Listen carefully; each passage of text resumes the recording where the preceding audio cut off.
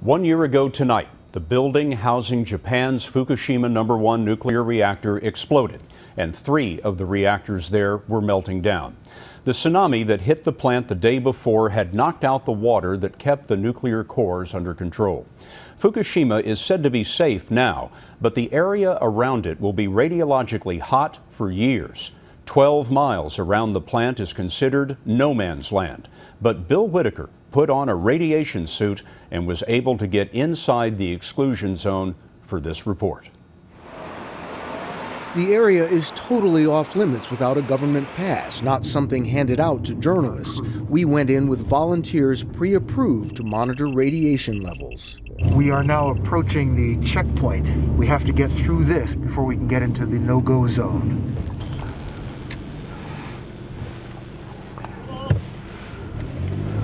We are now in. We safely got through the checkpoint, and we're now in the no-go zone. Dead zone is more apt.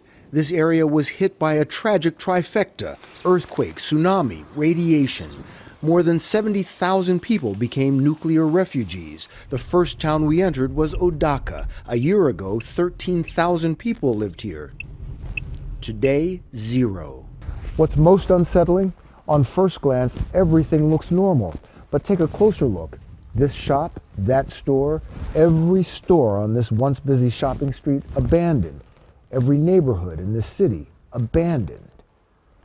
There are signs of happier times. Now traffic lights flash, but no traffic. The only sound, the ticking of our guide's Geiger counter. He'd found a hot spot. Big towns and small towns, all ghost towns. Houses left in haste. Only a few unfortunate cows roam empty streets. We drive south toward the cause of all this. We're now about a mile from the Fukushima nuclear plant, and listen to this Geiger counter, it's going crazy. This is why people have been evacuated from here. This is why this is a no-go zone. At one point, it got up to 30.8 microsieverts. Anything above 3.8 is considered unsafe. We got out of there quickly. About 10 miles down the road, we met Naoko and Susumu Ito. Despite threats of radiation and government warnings, they refused to leave. Naoko, who is 63, grew up here. For 12 years, she's been caring for her mother with Alzheimer's, who told Naoko she wants to die in this house. Naoko is staying to grant her mother's wish. But you are right down the road from the Fukushima nuclear plant. She told us, wherever you go in Japan, there are nuclear power plants. There are 54 in this country. Where is safe? We left the Itos and left the exclusion zone in and out in 3 hours to limit our exposure.